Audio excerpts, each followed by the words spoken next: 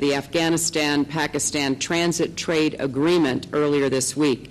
This is the most significant achievement between these neighbors in nearly 50 years, and it will go a long way towards strengthening regional economic ties, creating jobs, and promoting sustainable economic development, all of which are critical to the people of both countries. We have confidence in the assurances of President Obama and other world leaders that lasting state-to-state partnerships in economic and security cooperation will extend beyond the short term. We are grateful for your generosity during these hard times.